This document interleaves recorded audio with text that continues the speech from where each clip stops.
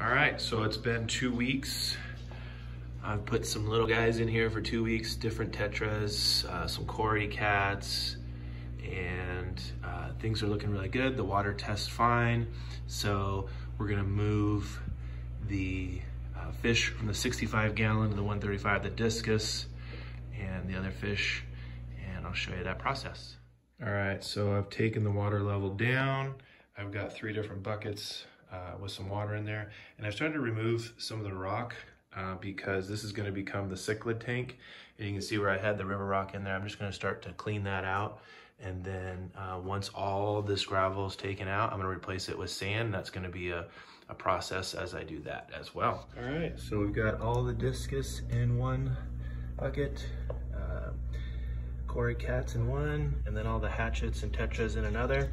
And I'm just mixing the water slowly over and let them get acclimated to the new tank, which they'll be in there shortly for about 15-20 minutes. All right, just taking some water, putting it in the bucket with the Discus in that bucket. Slowly increase the water in there for about 15 to 30 minutes.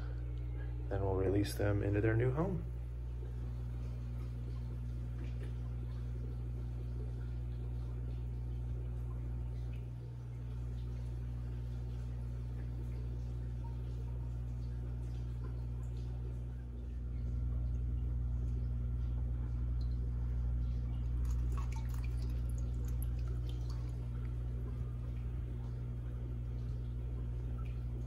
Hatchets are all in, and so are all of the tetras, rummy nose that were in the other tank, are all in here together now, and seem to be doing pretty good. Next, I'll move over the Cory cats and see how they do.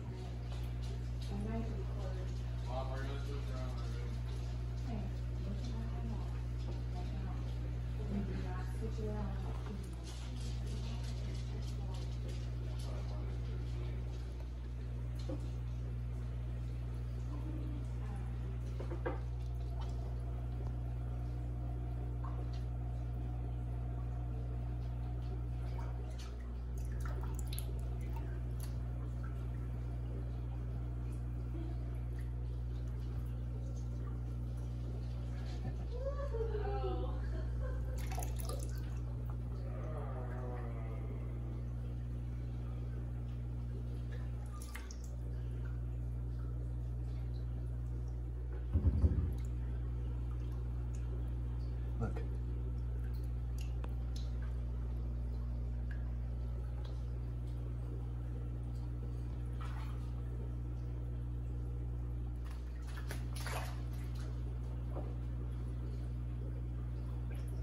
All right, everybody's in. Ready to eat.